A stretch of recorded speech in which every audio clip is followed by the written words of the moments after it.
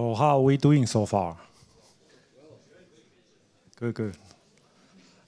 It's about the sleeping time in California, but I promise I will not fall asleep. Hopefully, I will not bore you into sleep. There are still 2 minutes to go.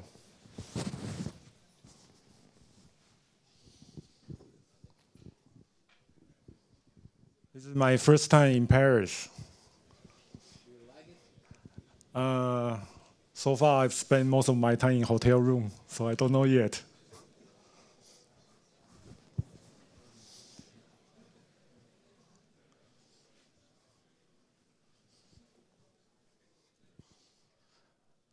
I want to apologize first. Right? I think I didn't really spend too much time on this material. We do prepare a lot of materials in today's presentation, but maybe it's not well organized. So please bear with us. But after the presentation, if you have any questions or any ideas, right, any comments, or maybe if you want to start an open source project, please do let me know.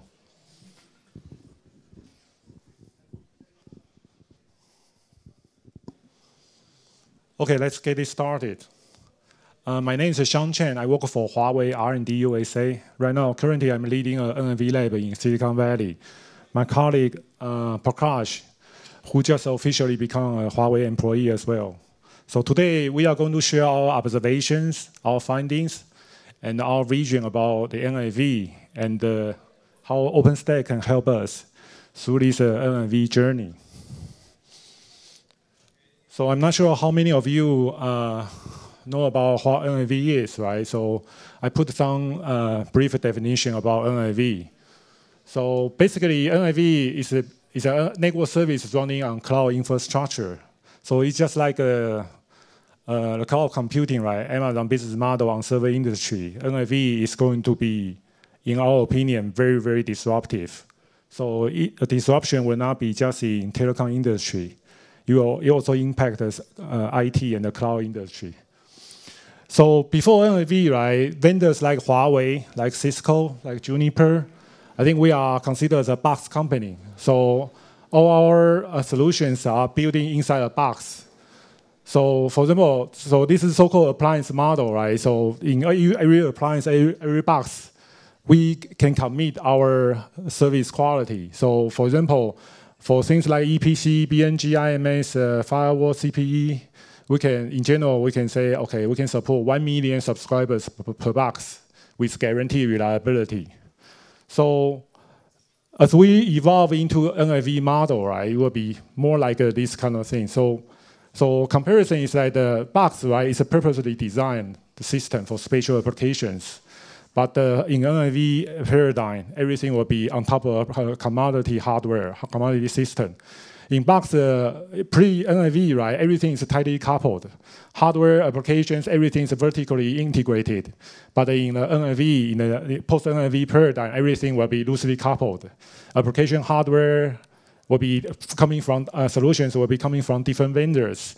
We will be seeing layered of solutions, and you will become multi-vendor.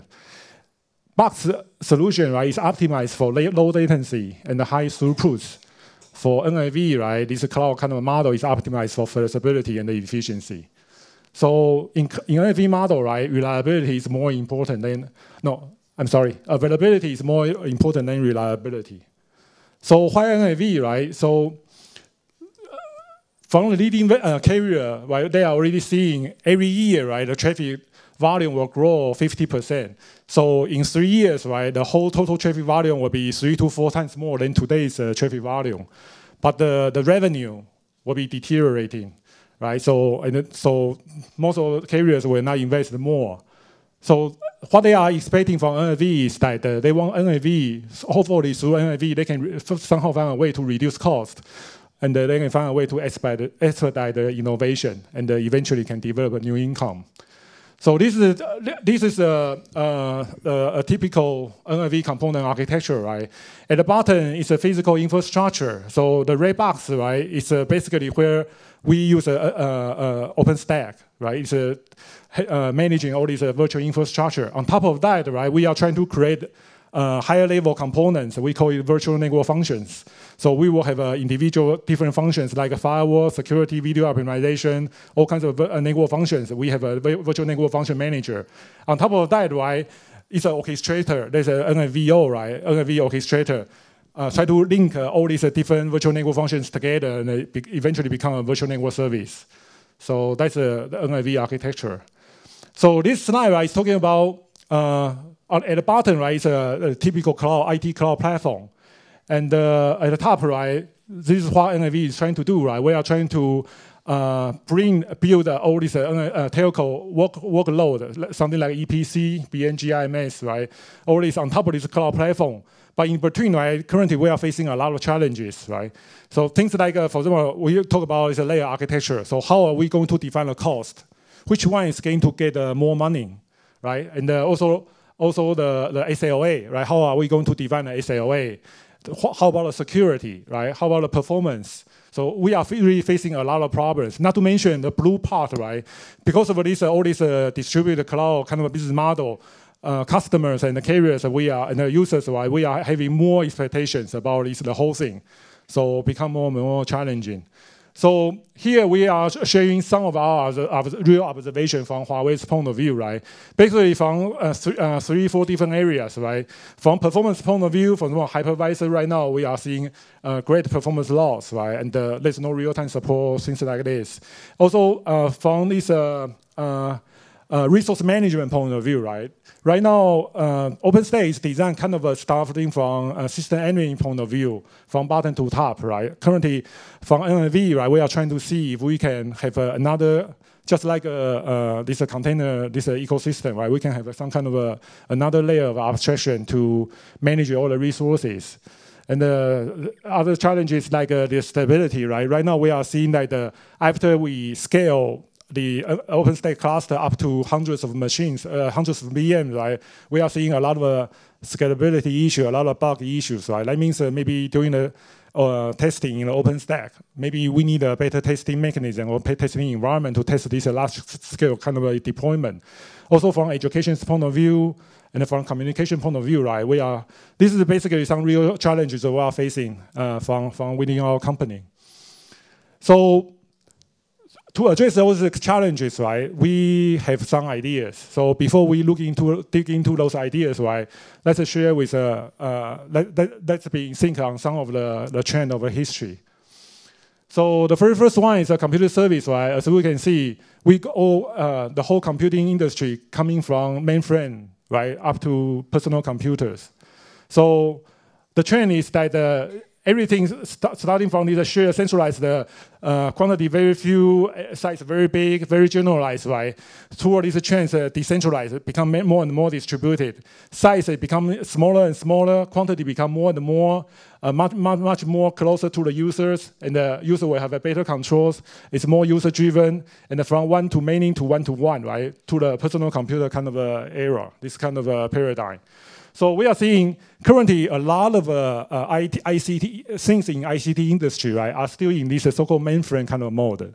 For example, our router, our EPC, BNG, right? Even today's cloud, in our opinion, right, is considered as a mainframe model. So very, very soon, according to our prediction, right, something will be happening, right? Something called personal cloud. The new PC will be coming out. So what is a personal cloud? Maybe we can have some other time to talk. But in order for personal cloud to happen, right, NFV will play a very, very big role.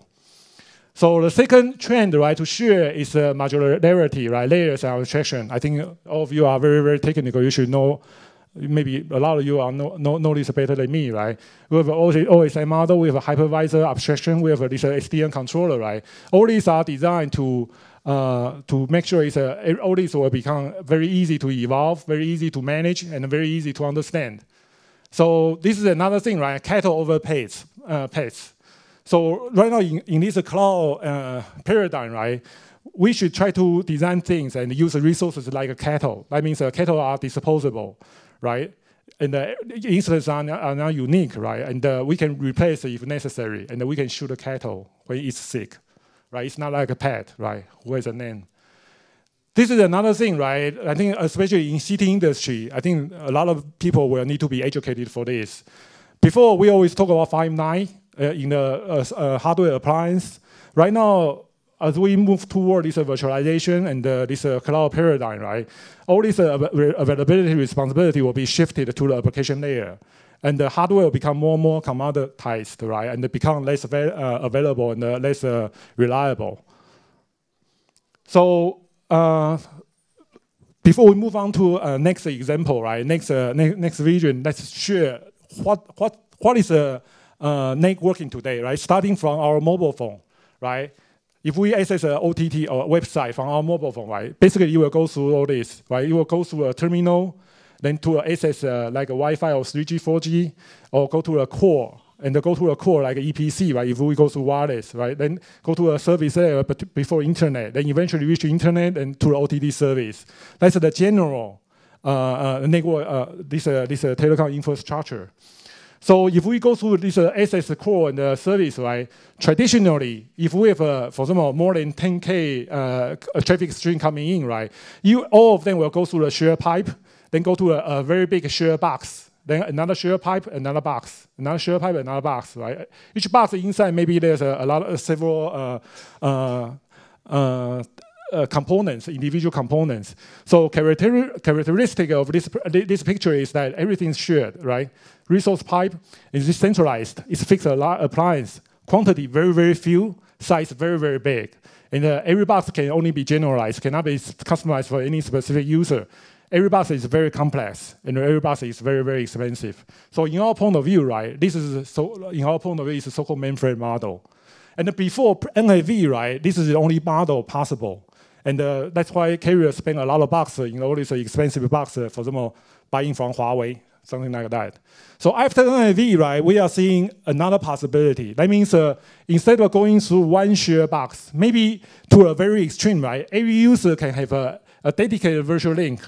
Each link can have a dedicated virtual appliance, virtual machines, and everything, all the network topology can be different, can be personalized, can be customized. So characteristic is that everything is dedicated, secured, isolated, distributed, mobile, flexible. Quantity, a lot. Size, very, very small. Everything can be customized. Everything become very simple and cheap. So in CT industry, this is a very new concept. But in server industry, as you can see from Amazon, right, this is not new anymore at all. So in our point of view, right, it's more like a PC model in networking. So look at today's NFV market, right? As we can see, a lot of existing NFV implementations are still mainframe style. That's the major reason that every time when we talk about the benefit of NFV, right, a lot of people are talking about, can only talk about saving, nothing else. So NFV really ignites the so-called PC style disruption, both in business model and technical architecture. And actually, next thing after PC, right, will be mobile style. What is mobile style? That means that your EPC, your CPE will become mobilized. So that will be another great thing to be happen. So the market is moving from operator-centric to so-called user-defined. It means that before, when a company like Huawei produce an appliance, right, the target customer is an operator.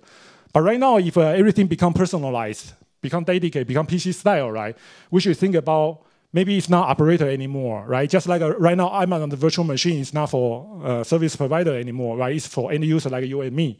So same thing is going to happen in the CT industry if, according to our prediction, right? So focus will be shifted from operator to operator's customer. So two questions, right? We need to ask ourselves, and this may bring in a lot of opportunities. First one is like, what is Amazon AWS cloud business model in NFV paradigm, right? Amazon AWS talk about utility computing, right? Is there any so-called utility networking coming out? What will be the technical architectural evolution, right, that enables Amazon AWS cloud, like this kind of capability, right? Is there any new technical architectural evolution going to happen in this after this NFV paradigm? So things to look at is that maybe new abstraction, further decomposition, or new composition is going to happen. So in the following slides, right, we are going to share what we did, right, starting 2 years ago. I think starting 2 years ago, we started from OpenStack because OpenStack has a very flexible architecture. This is a componentized architecture. So we try to see if we can add one more module over here, right? We create a module called Quantum Leap, right? It's basically talking about this virtual mobile node, right? We are trying to address this mobility network kind of a problem. So we are trying to see if we can, first of all, create additional component just for the mobile network. And we decompose the VPC at the virtual network function layer and create corresponding VNF and the orchestrator. That's how we started 2 years ago. Then today, right, this is today's picture.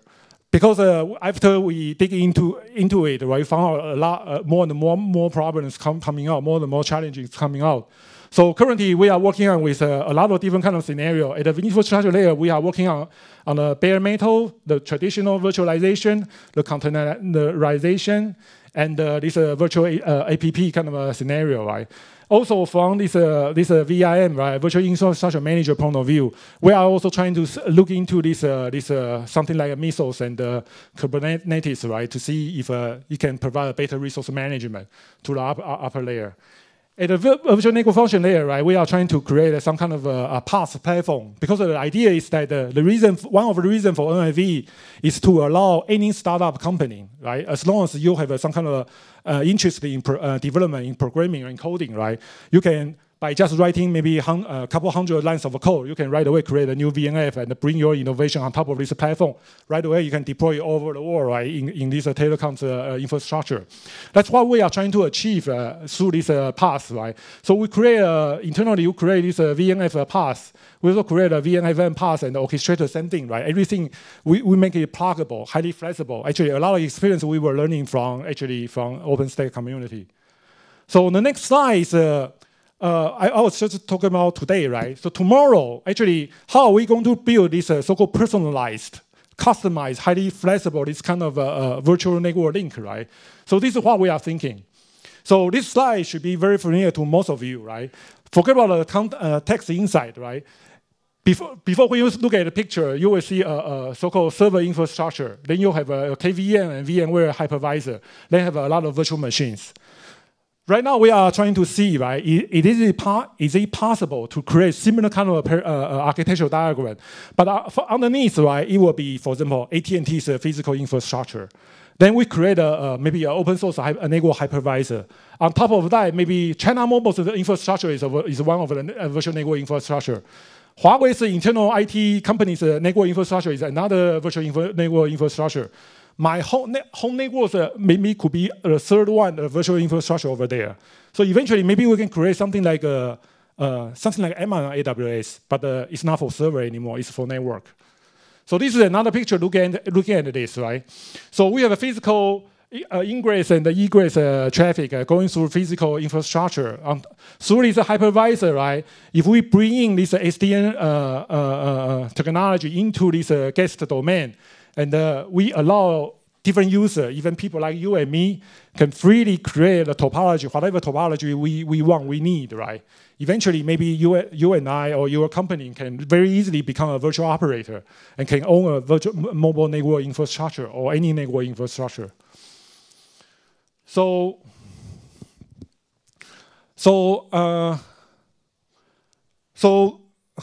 I'm sorry, I think I'm moving faster than I expected. I should start by asking whether you have a question. So this topic, right, the topic of this session is talking about empowering customer-centric NFV. So who are the customers, right? In our point of view, right, end user, developers, carriers, and the ecosystems, right, they are all considered as customers. So if we are going to build a new paradigm, a new framework, right? A new system, a new product, right? We need to consider all this together, right? Because just like OpenStack, right? Without any of this, right, it will not become successful. So this is my last slide, right? Currently, we are, as you know, right, from NFV point of view, carrier and some vendors, including Huawei, we created a new open source project called OPNFV. The full name is called Open Platform for NFV. So the idea is that we are not going to reinvent a vehicle. We're not going to create any new open source project. Instead, we are going to create a so-called integration project, which is going to integrate a lot of upstream open source projects together and create a reference architecture just for the NFV use case and the use case scenario. So this one just got started in September. And OpenStack plays a very, very big role in this OpenNFV project, at least in the initial phase. So if you are interested, feel free to come join this project to contribute. So, okay, that's all I have for today. So I went through the slide very, very quickly, right? So if any one of you wants to discuss more about any of these slides, please feel free to let me know. Yeah, I'll just add a bit of it. Of course, it's in lighter mood, and don't take it too seriously. So first thing we observed, a couple of course, last Atlanta, I believe, and even before that, Hong Kong, we used to call NFV, and we were told, it's not for vendors. NFV, what does it stand for? Network Function Virtualization. But it was an initiative by carrier. So in the lighter vein, we used to see backdoor people say, hey, it's not for carriers. Don't touch it. It's not for carriers. It's not for the customers. It's only for the carriers. Now you see a new initiative you saw, OpenNFV. So lighter side will say, it's open for vendors now. It's OpenNFV is open for vendors. So next time when you come, next summit, you will be hearing, we are open for customers now. So basically evolution occurs. It started with carrier, it has gone to the vendors. Now vendors, it's open for vendors. Tomorrow, next summit, we'll say it is open for customers. Basically, it's evolution. So the idea behind is you carry home, when you go, you think over it. Hey, what happened? We started with something like OpenNFV, did a lot of, so NFV started, we did a lot of theory. NFV is an organization, it's a standard body. All the architecture they drew, but at the end of it, you need something concrete, right? People cannot just, oh, it's a we say Java, it's a reference architecture, right? But where is the implementation? And that's where you see that need for vendor is there now. But tomorrow you'll see, okay, vendor is there, but what? Vendor can do something, but who will use it? Then comes the customer. So then comes the subscribers. So ultimately it has to evolve. And OpenStack is one of the primary places where we are able to gather that kind of a practical knowledge which has come from, right from starting from Nova to Neutron to Cinder to Ceph to you name it. The core reference which is there, and way beyond that, now we are seeing that even for policy implementation, we need Blazor, we need Congress, and you need Ionic for the bare metal. So the carrier grade requires those kinds of hardening, and which is where the OpenStack has been the key. But OpenStack alone, can it deliver? Had it been able to deliver, we would have been happy. But you see that we had an NFV group. I don't know, many of the NFV groups are there. And you look at it, what kind of things are going? They, at the lower layer, they are looking at, okay, I need to fix the high availability. I need to fix the fault tolerance. I need to increase the availability. But going above, then you see, okay, that's fine, but I need more than that. So what do I do? Okay, at platform layer, okay, I have a Solom IO, I have a heat for orchestration. So OpenStack has done it, but essentially OpenStack has been focused at the lower layers, and which is what we call Vim, which is, so these are the challenges which you see are the key factors for anybody to get implementation. So that's why I said that Andy Grew, you know, when he said for Intel, ISDN, it still does not work. Same way, NFV, not for vendors. From that, you have moved on to now open for vendors. And we want to see that it is open for customers. Because without you, without the subscriber, who is going to pay for it? So that's the key. And why would you pay for it unless you get services you want? You want a voice, video, data, you want all in one, combined. So OTT play has been very good, which has, you have seen that in the Googles of the world, they have been able to capitalize on it.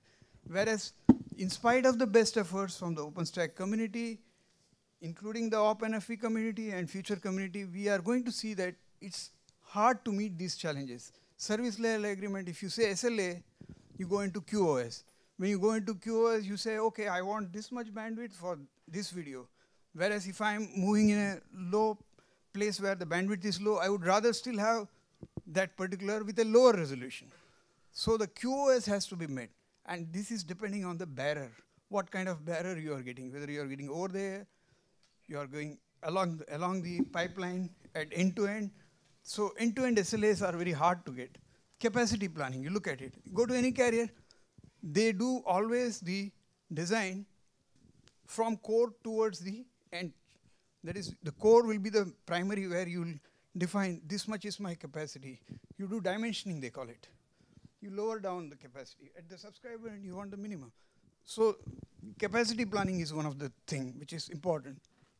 Troubleshooting, of course, you have FCAPs, you have fault, configuration, accounting, performance, security, FCAPs as they call it in their carrier terminology. So you have to be able to do the configuration, any break in the configuration, any dynamic operation, be able to capture the data by instrumenting into the nodes, collect that data, analyze data, and be able to figure out what is wrong. Yeah, maybe let's spend 5 more minutes to go through this pricing. Our observation, right? Yeah, just a second. Pricing, okay. You saw the pricing, right? How do you do the pricing? Do you do by minute? Do you do by volume? And do you do both?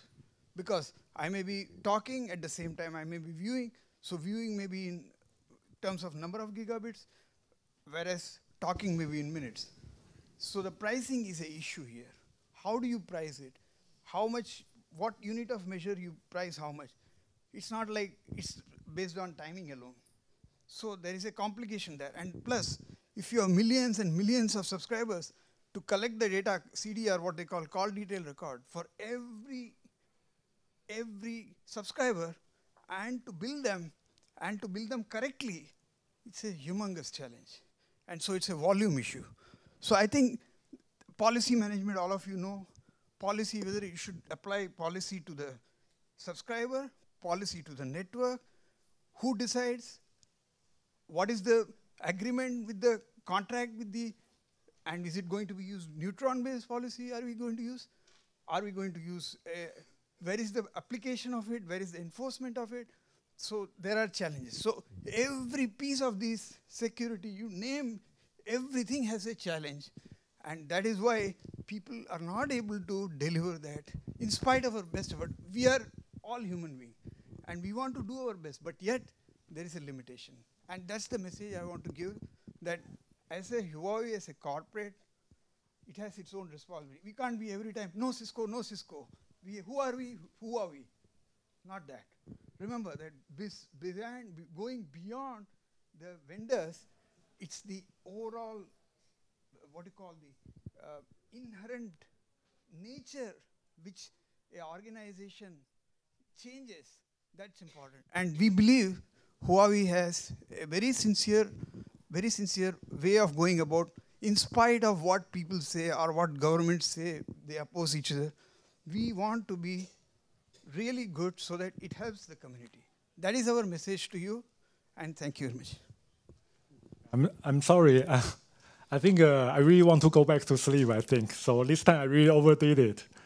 Every time I always need more time, right? This time, strange. Anyway, so actually, in NFV, right, we really think there are a lot of opportunities, right? Because as I mentioned, this is a disruptive kind of model. So it's new business models, new technical architecture will be coming out. So for us, right, we are especially interested in this some of the slides, right?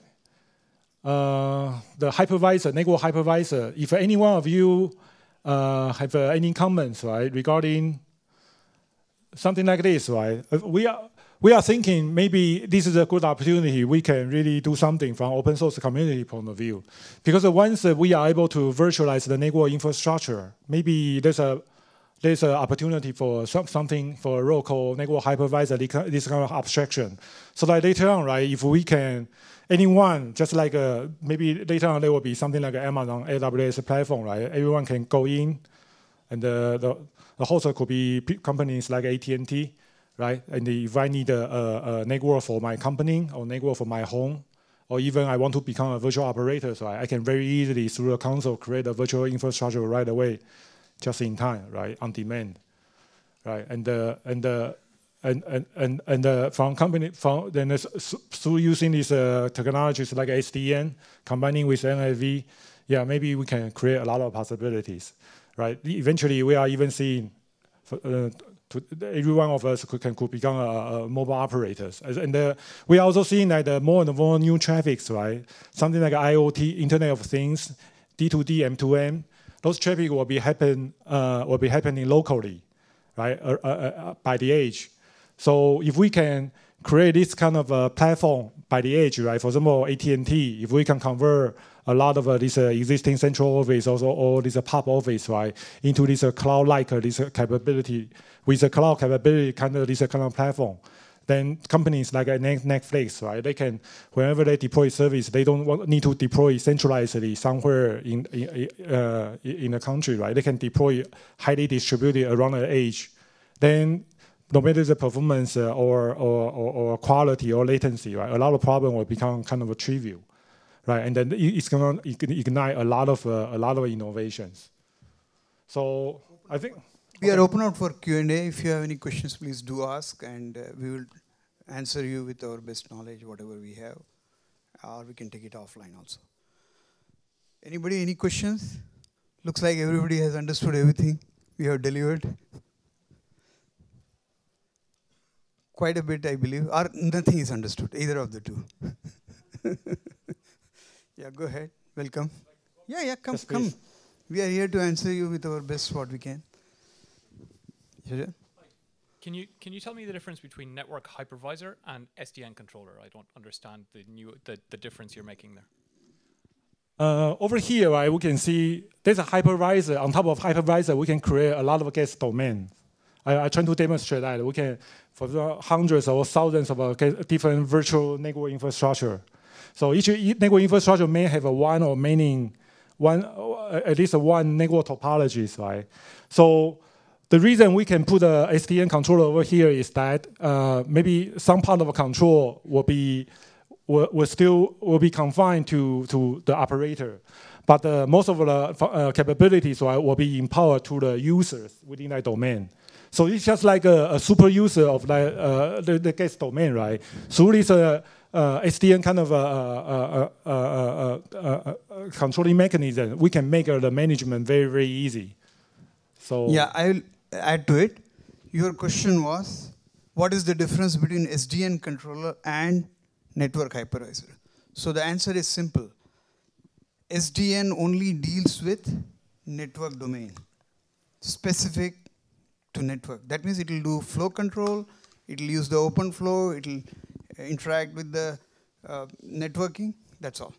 But when we say network hypervisor, like you have a domain in NFV, there is something called domain. You have storage domain. You have processor domain. If you combine the processor and CPU domain, that is one domain. You have network domain. Whereas here we talk about network and hypervisor. So it is CPU domain and network domain combination. So of course, we have our own views. Each one has their view. But anything that is like that, which is not sure, then everybody has some idea, and eventually it grows to some idea. So we are throwing some idea into the market that we want to do something like network hypervisor. What would you think it is? So good question. Thank you.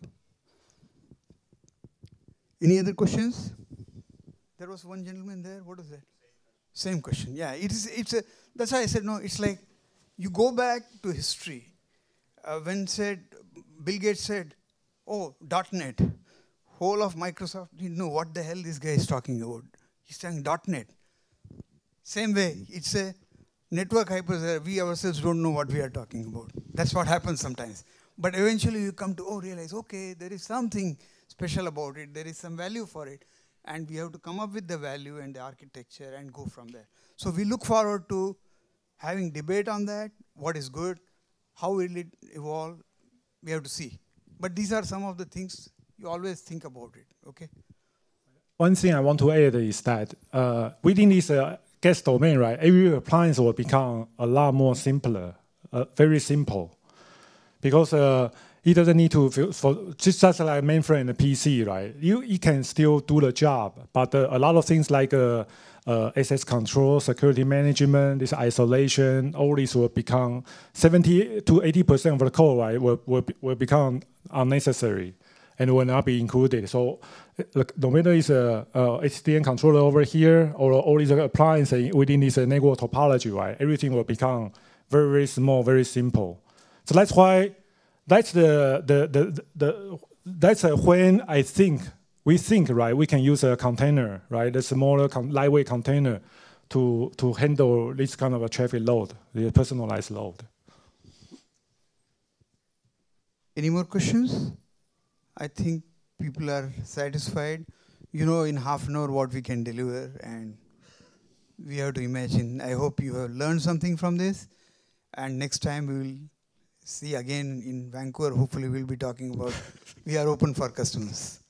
Thank you very much. Do feel free to email us or send us any questions. Right? If you are interested in discussing more about the details, right? Feel free. We are in Silicon Valley in California. So if you are also from there, right, maybe you can have a lunch or something. Okay? Mercy. I hope I... Thank you very much.